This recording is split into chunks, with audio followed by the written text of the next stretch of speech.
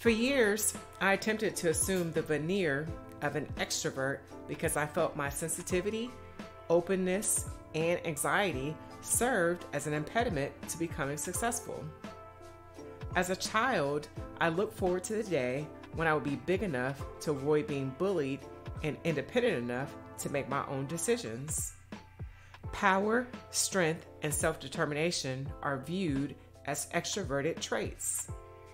A study conducted by researchers at the University of California, Riverside suggested that acting like an extrovert can make you feel significantly happier even if you are an introvert. Results of the study showed higher scores for well-being when participants exhibited extroverted behavior, but well-being scores fell when participants exhibited introverted behavior.